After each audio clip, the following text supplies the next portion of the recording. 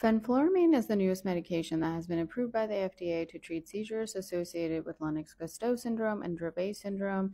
It's also called Fintepla.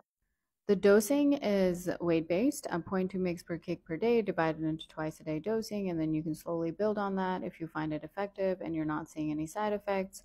This dosage needs to be adjusted if you're using it with stiripentol. Quite frankly, I don't know too many people who are using stiripentol.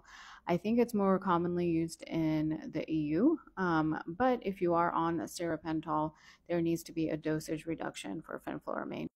It has a pretty novel method of action. Over there, you'll see serotonin signaling and FFA under it.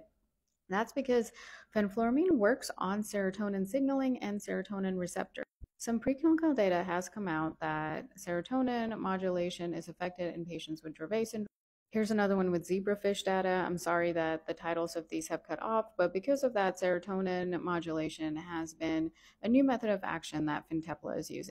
For those who remember fenfluramine and phentermine, they used to be combined in a drug called Fen-Phen in the 1990s. Maybe I'm aging myself, but I do remember when this was out. It was an anti-obesity treatment, got pulled off the market due to pulmonary hypertension and heart valve problems. Yes, this Fen-Phen. That's not to be said that it cannot be used by itself in the treatment of epilepsy, but Fintepla does come with this boxed warning.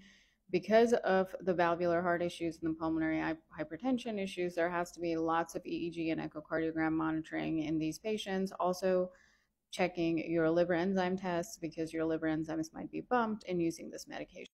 I personally have not had a lot of experience with this medication, but if you or your child has, please leave a comment.